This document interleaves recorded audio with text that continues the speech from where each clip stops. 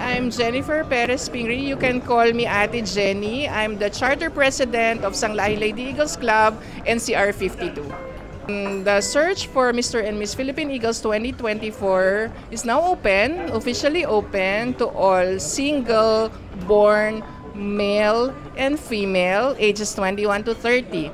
Single, that means pwedeng may anak, pwedeng single mom, pwedeng single dad, never been married, and we're requiring those interested to submit their certificate of no marriage or yung SENOMAR para ma-sure tayo na single sila.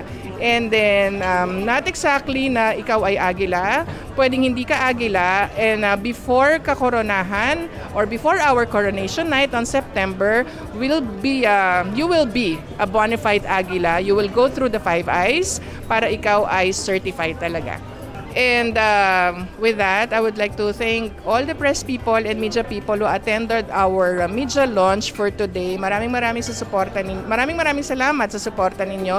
And I'm inviting all our friends sa Agila, mga ate, mga kuya, and mga bunso, to please support us and Mr. and Miss Philippine Eagles 2024 for the benefit of F1KD, that is the first 1,000 days of a child under RA 1148.